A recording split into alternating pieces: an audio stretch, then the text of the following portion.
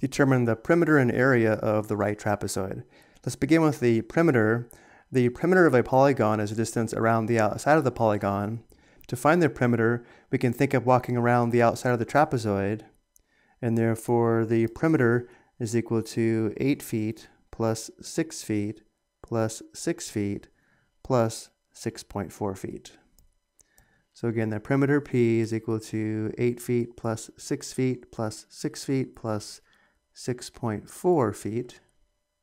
Because of the decimal, let's determine the sum vertically, lining up the corresponding place values. We have 8 plus 6 plus 6 plus 6.4. If we want to, we can write 8 as 8.0 and 6 as 6.0. We bring the decimal point down into the sum, and then we add the rightmost place value.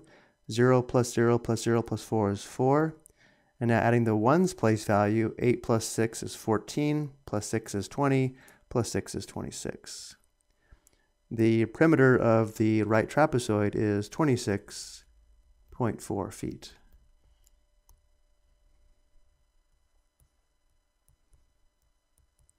And now let's determine the area of the trapezoid. The area of a trapezoid is equal to 1/2 times the sum of the two bases times the height, where the two bases are the two parallel sides. So looking at the trapezoid, let's call the bottom base B sub 1 and the top base B sub 2. And because we have a right trapezoid, this length here is the height. The height is 6 feet. So the area is equal to 1/2 times the sum of the two bases, which is 8 feet plus 6 feet, times the height of 6 feet. And now following the order of operations, we simplify inside the parentheses first. 8 plus 6 is 14. The area is equal to 1/2 times 14 times 6. Multiplying from left to right, 1/2 times 14 is 7, and 7 times 6 is 42.